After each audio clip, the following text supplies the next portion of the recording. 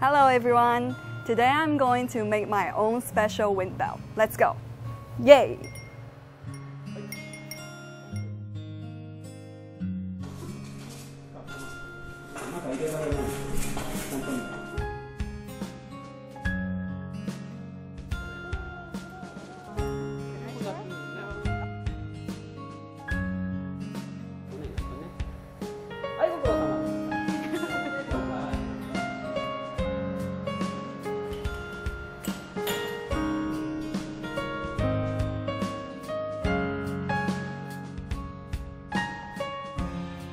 So, this is my work, the world's one and only wind bell that I made.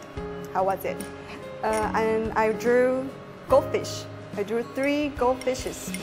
Very Japanese style, right? And I have to say I really had so much fun from blowing glass till painting on the glass. And actually it's not that difficult at all.